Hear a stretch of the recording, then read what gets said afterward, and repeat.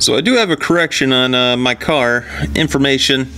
I really thought I had a 9-bolt, but actually I have a 10-bolt, but it has limited slip already in it, which I didn't really know that the Camaros did that, but maybe because this is an IROC that it had limited slip installed.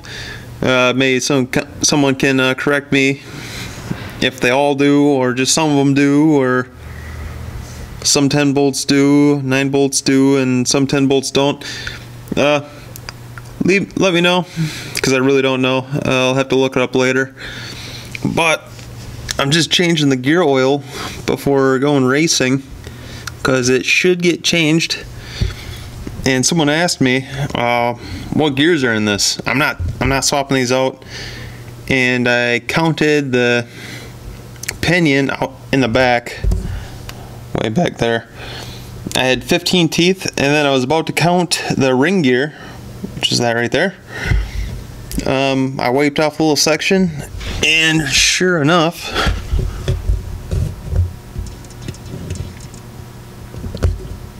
it says right there. So it says right on the ring. It says 15, 41. So it should have 41 teeth if I counted it. And it also says it's a 7 5/8 ring. So if I wanted to swap it out, but I'm gonna have to keep the gears I have in right now. I don't have time to swap them out. I'll just show you the posi, what it looks like in this Camaro.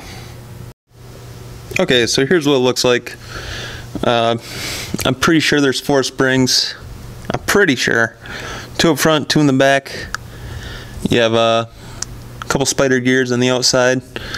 And the interesting thing is, I saw a different carrier that my friend has, and it's actually goes all the way through. I'm pretty sure a lot of carriers do that.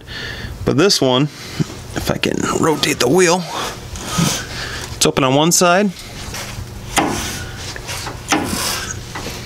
I think that holds the pin. Take it apart. And on the back side, there's nothing. So it's fully closed off on the other side. I'm not sure if this one has cones like the 9-bolt that I was researching, which I thought I had. But it definitely does not have another side, and it's definitely not a 9-bolt by Warner. But yeah, that's the inside. And to fill this rear end, there's no bolt on the cover. The other bolt is, I wonder if you can see that.